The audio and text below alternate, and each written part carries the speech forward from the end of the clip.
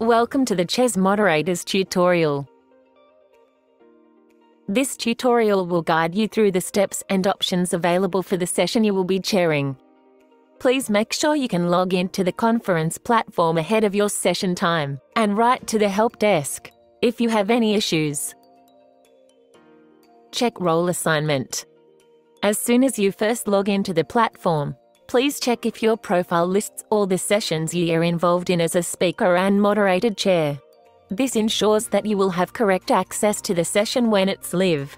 If the session is not listed in your profile, please contact scientific@thunion.org immediately. Click on the Zoom link which was sent to you by email for your session. The Zoom room will be open 30 minutes before the start of the session.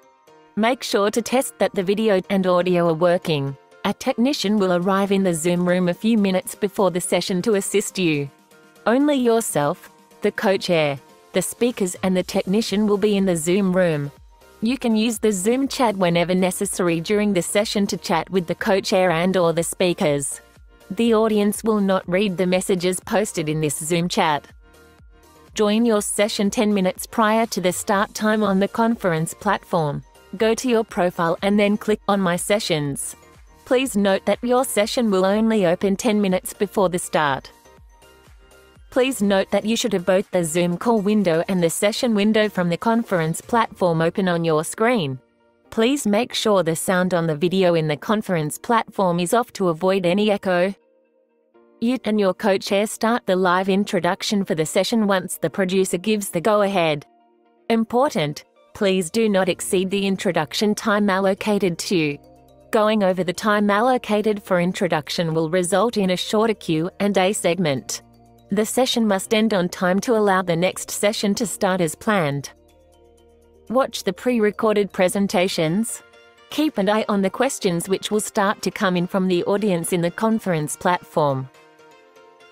After all presentations have been broadcast, you and the co-chair will start the live Q&A with the speakers. Please make sure to keep track of time to allow as many questions as possible to be answered and so the session can end on time as well. Here is how the tools on the conference platform work.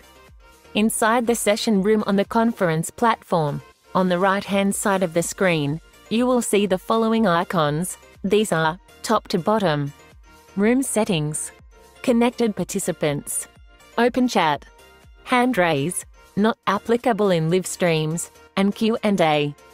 The moderated chairperson is expected to read and select the questions to ask the presenters during the Q&A. Moderators, chairpersons, and speakers can write in the public chat. Room Settings. Show Room Title. This enables and disables the session title banner, for example, Welcome Keynote. Show Pop-up Messages. This enables and disables the pop-up messages displayed to the users. Connected Participants. This lists all participants currently in the session room, including moderators. Open Chat. The open chat is an environment for participants to chat with each other or post content that is not a direct question to the speaker or moderated chairperson. Important: you do not need to moderate the chat, only the Q&A. See next slide. Questions can be submitted to the moderated chairperson using the questions section.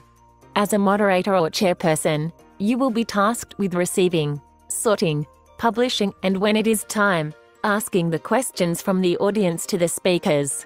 All questions are invisible, not shown to the audience until they have been published by clicking the Publish button. Questions from users come in under the new heading. Once published, all questions will display under the Published tab and will be visible to the audience. Questions can also be dismissed if they are not appropriate. Published questions can be upvoted by the audience to distinguish which questions are most interesting to the wider group.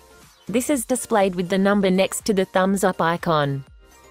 If the speaker answers the questions live in the video call, you can select Answered Live.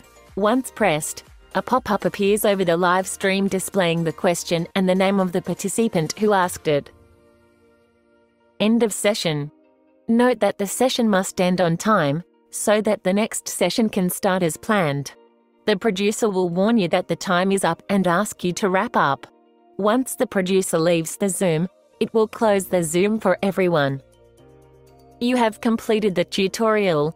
Thank you for agreeing to chair a session in our conference.